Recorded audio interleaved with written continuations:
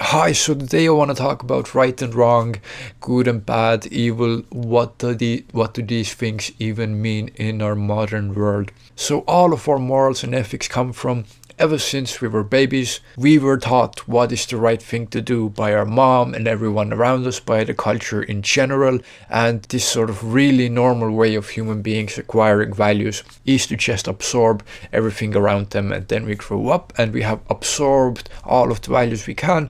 And then we have these notions of what we think is right and wrong. Of course, you and I know that nothing is good or bad. Everything is relative. In the grander scheme of things, nothing really matters. And that was a source of great distress for me when I was a depressed teenager, along with the fact that there is no right or wrong, good or evil. It's always relative and subjective. To us human beings. It's always funny to me when I see people trying to argue that some things are objectively bad or objectively good, when that is just pure nonsense. If you would have met an alien, just try to explain to the alien in simple terms why killing someone is bad. Of course you could come up with some stuff, I could come up with some stuff. Okay, so what you're doing if you're killing someone is you're taking away their potential for positive future experiences. And why we think it's bad is because we think that positive future experiences are good. So when you withhold positive future experiences from someone, then that would be bad. It would be bad to prevent someone from potentially feeling good. That makes sense, but then there is a question, why are good feelings good? And a lot of these things with philosophy, it can get really silly. But it's often really small, simple questions that have profound, deeper meaning in them. I think everything about our society should be questioned. We should not take things for granted, and indeed we should not take ethics and morality for granted. Some things are inbuilt in us, at least it feels that way. It has always been the case that it's not good to kill a baby. It has always been the case that if you have a tribe and people are gathering food and everyone's contributing, then it's bad for you to not contribute. It's bad for you to rape and torture the people that do contribute. Why is it bad to kill a baby? And again, it's a point where you can laugh. Of course, it's bad to kill a baby. But why? Again, we can go back to the denial of positive future experiences. If we were to kill a baby, then we would deny this baby the possibility of future positive experiences. But this is just reasoning after the fact. What really happened is that we are beings evolved by natural selection.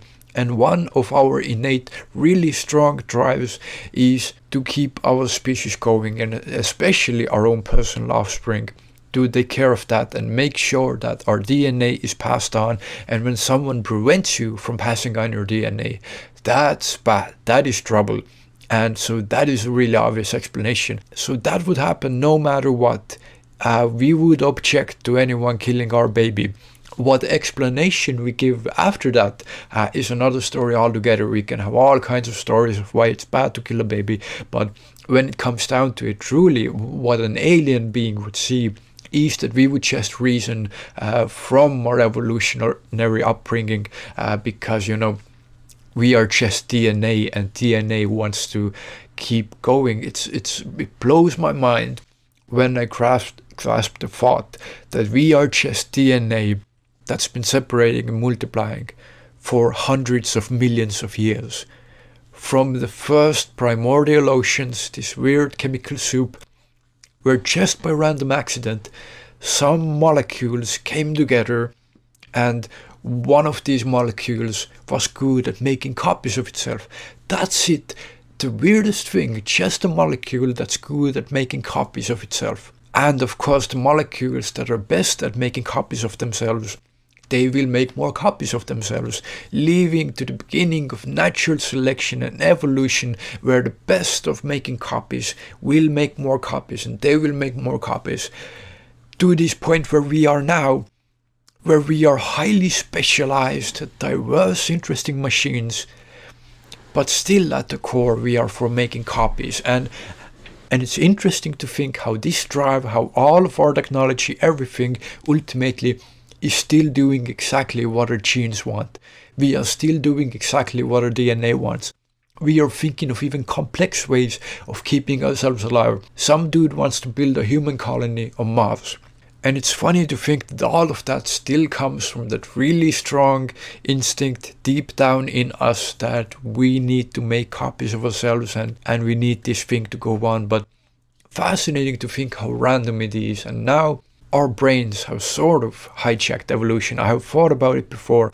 And one way of thinking about it is we have sort of gone against our natural instincts and what our genetics wants, because we use condoms and all kinds of measures to reduce the population on our planet. But the other side is, of course, that in the bigger picture, we are doing everything we can to keep ourselves alive and keep ourselves going into as distant future as we can.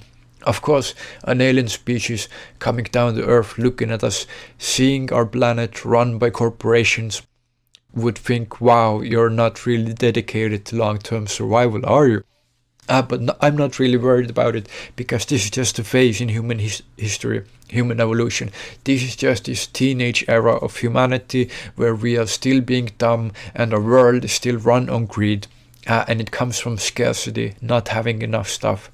So it's fascinating how so many of these things that are inbuilt in us as wanting to see a species continue, that we have these new brains evolved so we can come up with even better ways of keeping our species going. Imagine just hundreds of millions of years of evolution, so some 16-year-old dude can think with a brain how to get the girl. That's the point of life. That's the point of evolution. And it's interesting to wonder how many of these strong instincts are still in us that drive everything we do. And indeed, all of human culture and life is driven by this really deep and really, really old drives and needs and wants that we have. And they feel purposeful and natural, because indeed, if there was a baby here, I would object to this baby being killed. I think it would be better if a baby would stay alive. But I couldn't give you a solid reasoning for that. As with many things in the human world, there are things that we feel right and wrong, but we can never ultimately explain objectively why they are right or wrong. We just feel that way. I also wonder how much can we truly ever get away from these basic primal instincts? How much could we ever be free? Well, indeed, we definitely could be free after a technological singularity, where technology advances far enough where we can augment our brains to be thousands of times more intelligent. Then we could definitely separate ourselves from our basic primal instincts. But then it's the interesting question of course, what does make us human? What does make life meaningful? If you have complete indifference as to if this baby is killed or not, then that would definitely, I wouldn't argue with it, it would definitely take away humanity from us. And it's the question of how much of humanity we want to take away. We do want to take away the bad parts. I think we would want to get rid of greed. We would want to get rid of violent tendencies and jealousy and fear and hatred and sadness and depression and anxiety. I think we would want to get rid of those things. But if we take all those things away, how human are we? Then another question, of course, then how human do we want to be? That's the ultimate question, that unless something really stupid happens with our civilization, those are the questions that we soon need to answer. How much human do we want to be? Because if we take away all of our base instincts, then how much fun could you have? Well, me as a human being, we cannot possibly comprehend the amount of fun that a being 1,000 times smarter could have. We simply cannot comprehend how much fun it would be possible to have. I have no doubt that it would be possible to have tremendous amounts of fun being 1,000 times smarter, and also, of course, having availability of resources and things to do in the world being 1,000 times easier, let's say. But it is a real question. If we take all of these things away, then what is actually left? One philosophical answer would be that consciousness would be left.